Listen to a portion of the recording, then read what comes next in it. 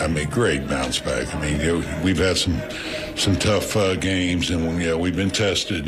But these guys just do a great job of putting it behind them. And I mean, what a great job Nate did. I mean, he gave us what we needed, and that's a tight ball game until the last inning there. And the guys played well, and we faced a good pitcher tonight. He had really good stuff, throwing 97, 98, and guys found a way to put 3 runs on the board and held up.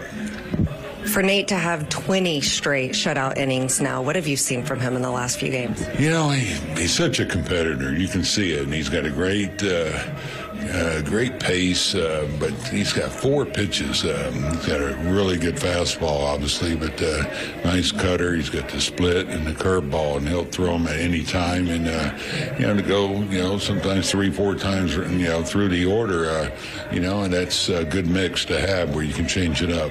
Last question. Those 2 out hits so big in the 9th inning. You guys have been good about that all season long. How big was that? Yeah, it was huge.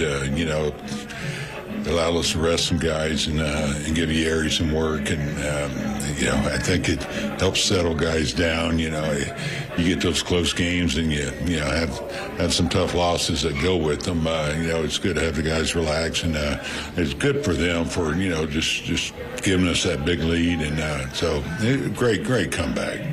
Thanks, Bochy. Okay.